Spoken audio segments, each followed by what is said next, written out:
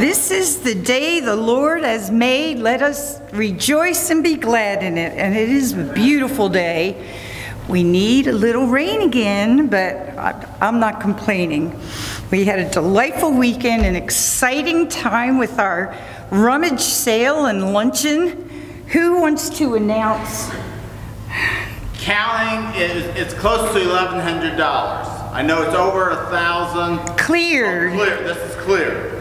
For local missions and food pantry. Woohoo!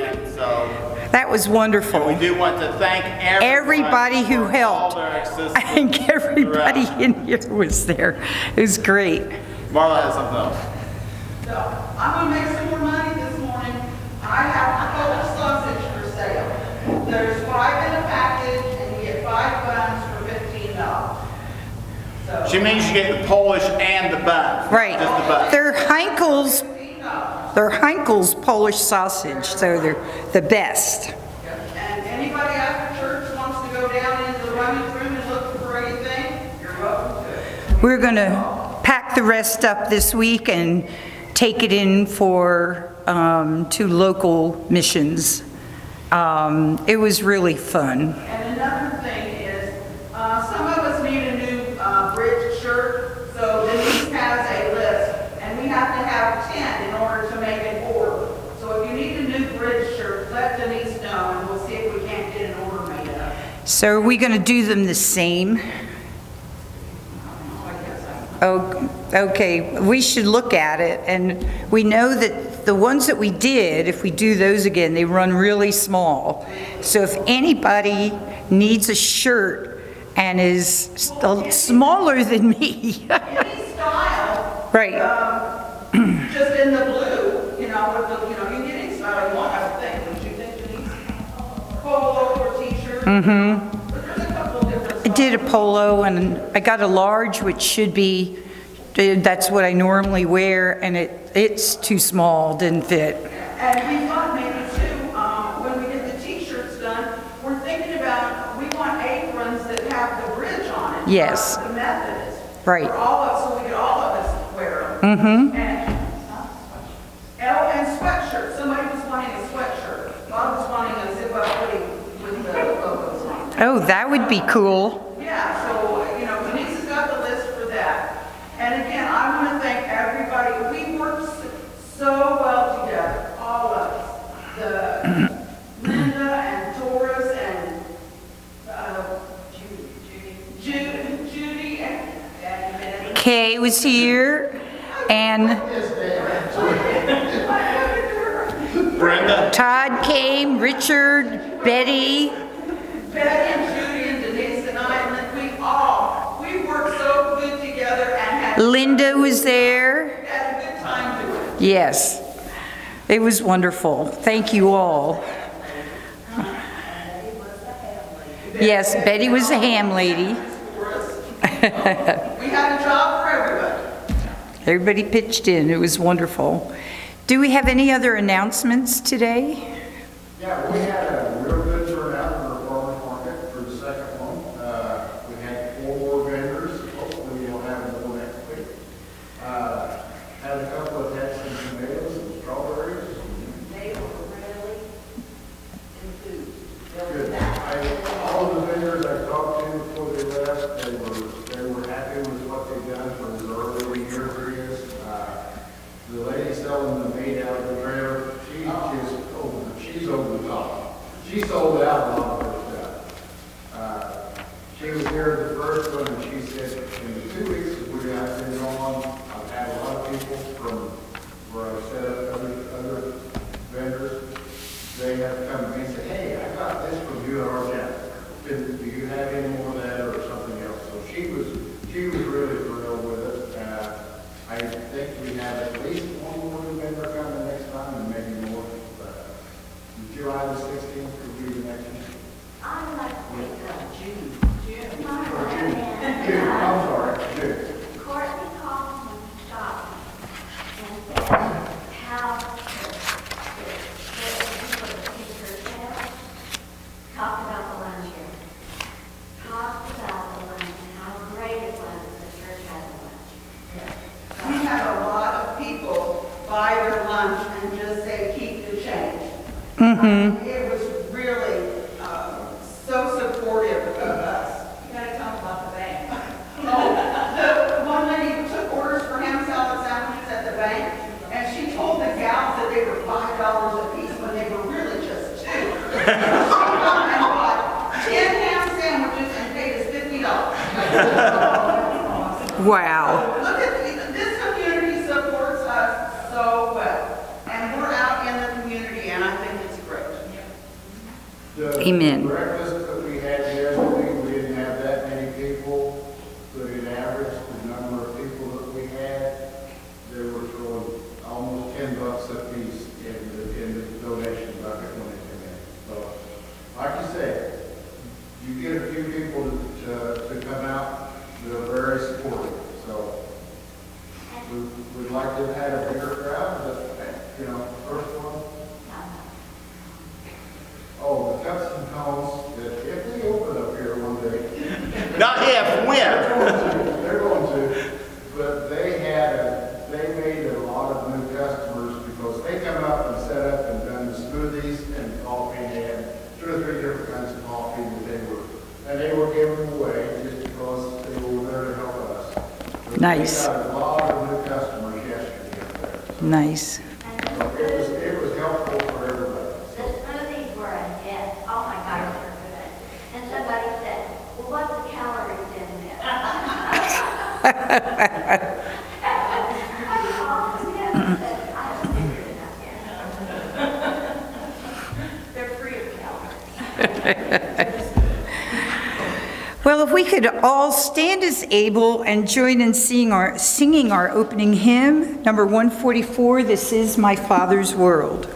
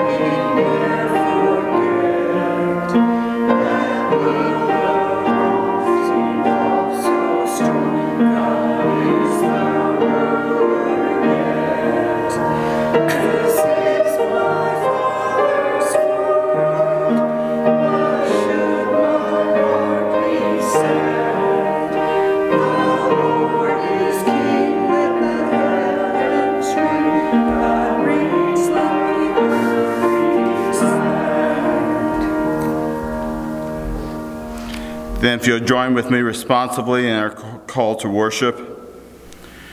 Oh, give thanks to the Lord with your whole heart. On the day I called, you answered me. God's steadfast love endures forever. Thanks be to God. Our morning invocation. God of days, we praise your name, for your grace sustains us.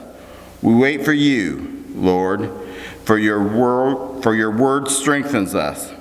Our outer nature is wasting away day by day, but our inner nature is being renewed by your daily bread.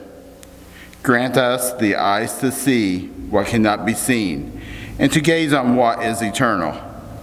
May we reveal in your work and be a visible witness of your invisible kingdom. In Jesus Christ's name we pray. Amen. You may be seated.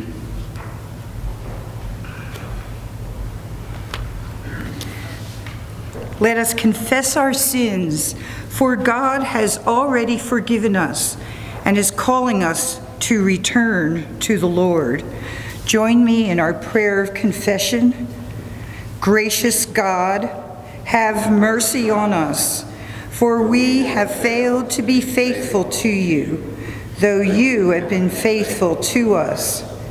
Show us your wisdom, but we prefer to go our broken relationships with you and one another have created poverty in us and our neighbors.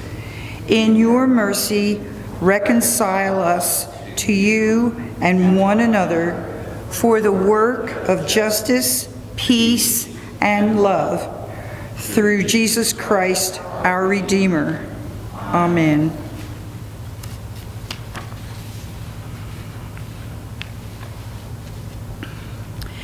Sisters and brothers, do not lose heart. When we call, God hears us. When we confess, God forgives us. We believe, and so we proclaim in Jesus Christ, we are forgiven. Now we have a moment for our joys and concerns. My joy is to be with you this morning, and Pastor Bob has taken his first Sunday off in a year and a half. So I hope they're having a good day. It's a pleasure to be with you to share this time. We've had a few prayers shared with us that I'd like to start. I asked to keep Richard and Shirley Wallace and family in your prayers. Richard is back home. I understand he is hospice in and not doing well. So Shirley tells me he will stay home. Jerry Mahoney family. Jerry Mahoney, I understand, passed away this week. Keep them in our prayers. Donna King is having surgery on Wednesday. We pray that she has a good outcome and everything goes smoothly, so we'll think of Denise as well, and keep Donna in our prayers. Kay Wallace is struggling with a foot issue and has had this massive immobilizing cast on her foot, which has given her problems. So we want to keep her in prayer, and hopefully she'll get a good outcome this week when that comes off, hopefully. Do we have any other joys this morning? Other than we had a wonderful weekend with our fundraiser, rummage sale, and luncheon. It's delightful. Marla? A joy. Janet will be 95 on Tuesday. Amen. Lord, in your mercy, hear our prayers. Any other joys or concerns this morning? Yes. I know I talk about my great-granddaughter a lot, but she went for her 9-month checkup. I can't believe she's 9 months old already. And she's 16 pounds and 28 inches long. She's going to be a tall one like her daddy. And she has learned to stand up in her crib. Wow. So now she stands up in her crib when she does not want to go to sleep, and she yells out to her mommy. And her mommy just goes in and lays her down. But she's a good sleeper, so she finally has that cue.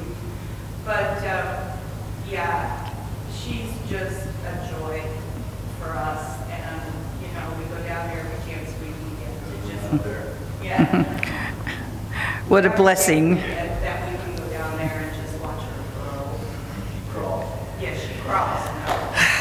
Wow. So, Awesome. we're going to look down at the floor and go, where'd you come from? Yes, Linda.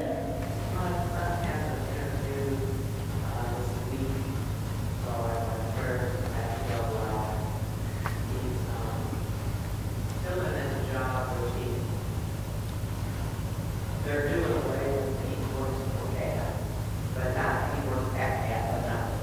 I see. And they're doing away with the company that it works for. So everybody is really stressful there. And so he's got the sinner who may take him out of favor, I'm sure. But anyway. Keep him in prayer.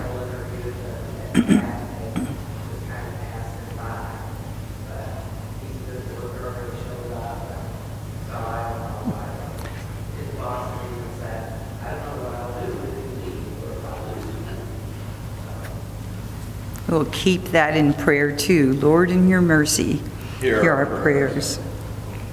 Any others? Join with me in prayer. Lord God, who triumphed over sin and death, we confess to you our sometimes casual disbelief. We don't put you first in all things, and our distractions keep us from seeing you. Forgive us, we pray, in this time of worship. Pardon us from all that would keep us from you and from your will for our lives. Help us move beyond ourselves that we might be courageous in our witness to your love as we seek to be your heart, your hands, and your feet. Empower us to trust your most Holy Spirit as it seeks to lead us to do what we may not want to do in places that we fear to go.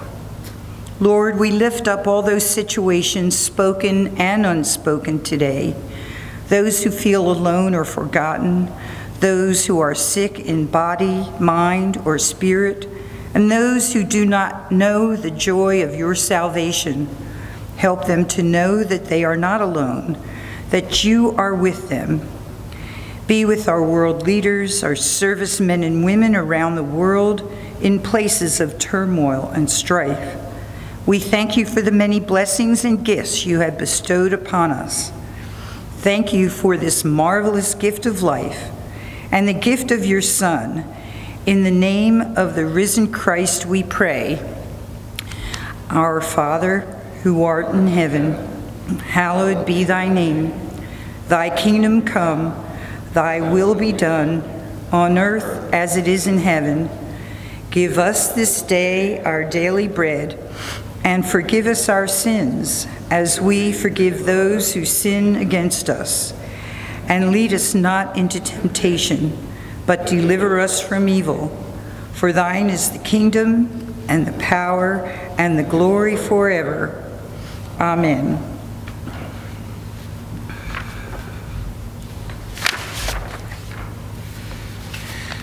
Holy God, let your Spirit now move in us to turn us away from the temporary and move us to your eternal love, made visible in Jesus Christ, in whose name we pray. Amen. Our next hymn is number 430, O Master, Let Me Walk With Thee.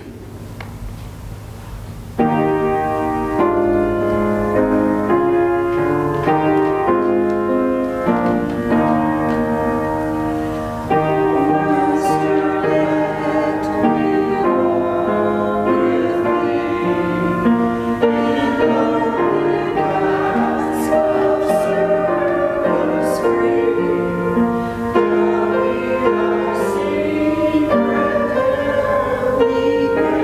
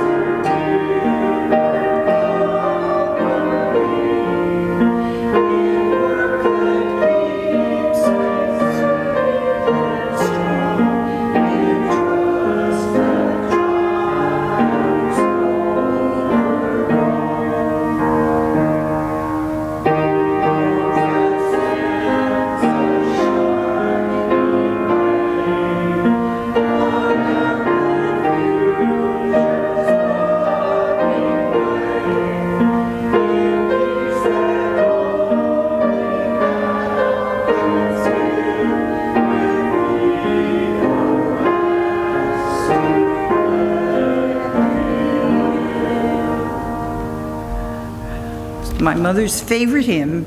Thank you, Pam. This morning's gospel reading is from the 3rd chapter of Mark, beginning at the 20th verse. Then Jesus entered a house, and again a crowd gathered, so that he and his disciples were not even able to eat. When his family heard about this, they went to take charge of him, for they said, "He's out of his mind." And the teachers of the law who came down from Jerusalem said, "He's possessed by Beelzebub. By the prince of demons, he is driving out demons." So Jesus called them and spoke to them in parables. "How can Satan drive out Satan? If a kingdom is divided against itself, that kingdom cannot stand. If Satan opposes himself and is divided, he cannot stand, and his end has come. In fact, no one can enter a strong man's house and carry off his possessions unless he first ties up the strong man. Then he can rob his house. I tell you the truth, all the sins and blasphemies of men will be forgiven them. But whoever blasphemes against the Holy Spirit will never be forgiven. He is guilty of an eternal sin." He said this because they were saying that he has an evil spirit.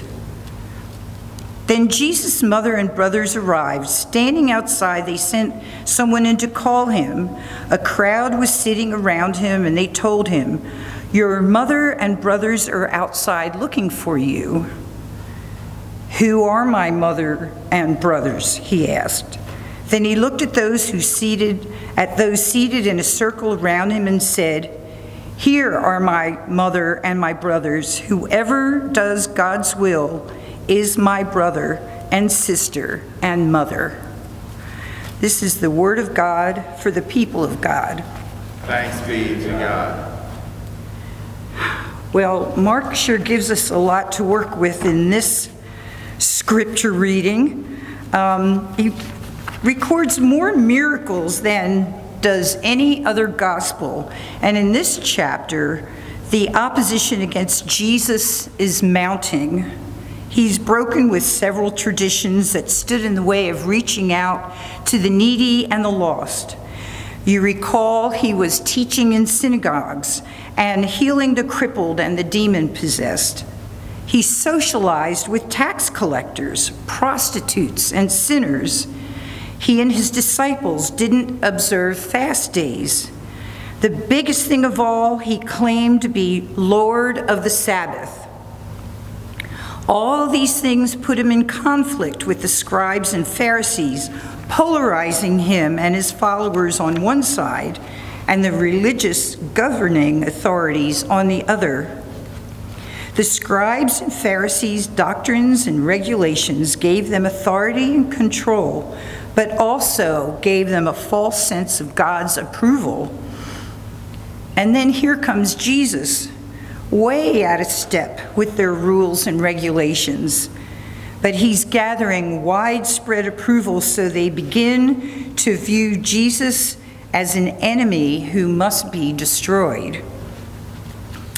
Crowds gathered, and Jesus and his disciples weren't even able to take a meal. The teachers of the law proclaimed Jesus was himself possessed. They did not believe Jesus was God's son and working in accordance with God's power, so they came to the conclusion that it was Satan's power and used this logic to try to discredit him with his followers. But Jesus calmly rebuked them, dismantling their argument and letting them know the seriousness of what they were doing by blaspheming the Holy Spirit. Now, Jesus' family came to take him away because they were also concerned that he'd lost his mind. They want to take charge of him. Now, on the surface of it, it looks like he's being disrespectful of his family, doesn't it? Especially his mother.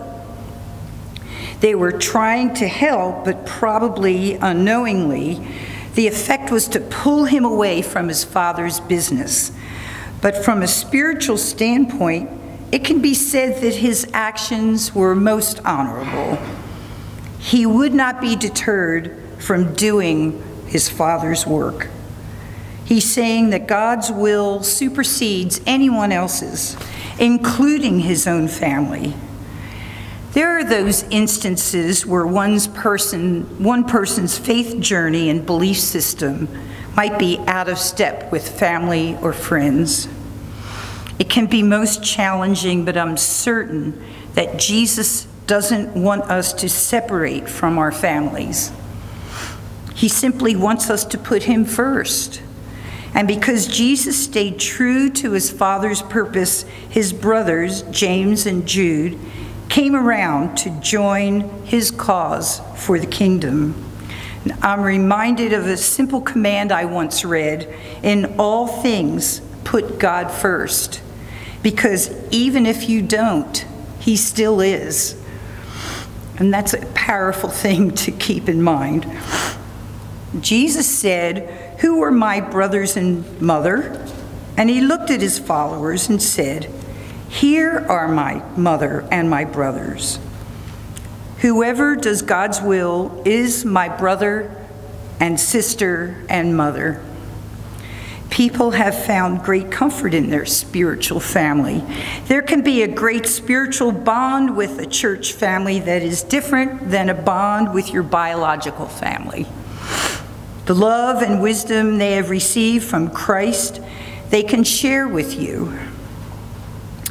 Each of you here are my brothers and sisters in Christ. This, my church home, has been a wonderful and most important part of my life, and most importantly, my personal spiritual journey. Each one of us here has gifts to share that bring us together and help us to reach out to others. And it is my sincere hope that we can remain bonded in this journey together to continue what I like to call kingdom work.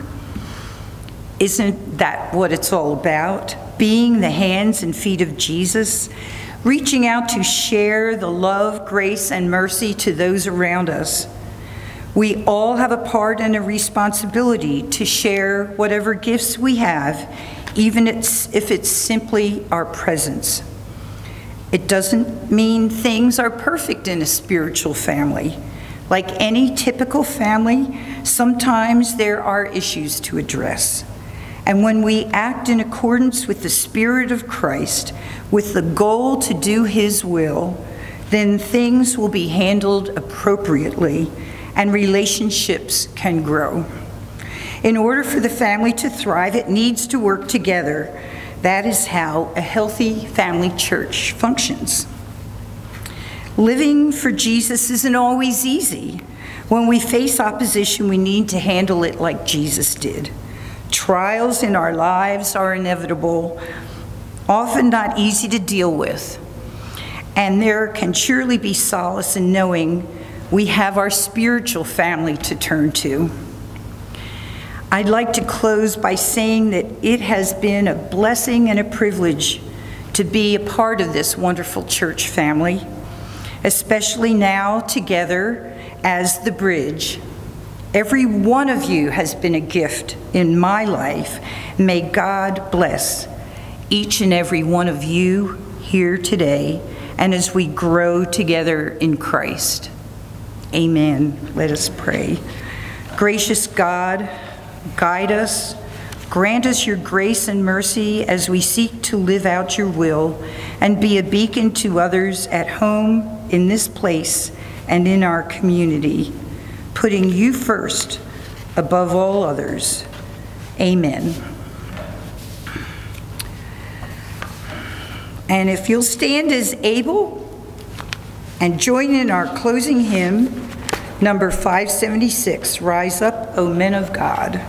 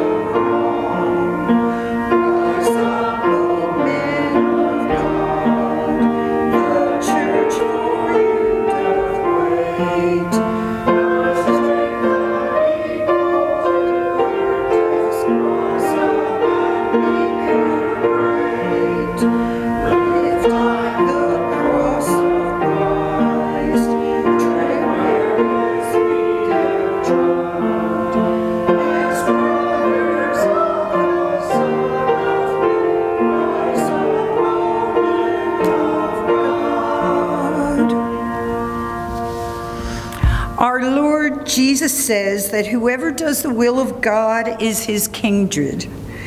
Go now and serve others as Jesus did. May the steadfast love of God give you hope, the redeeming power of Christ give you courage, the abiding presence of Spirit give you strength as you serve the will of God this day and every day.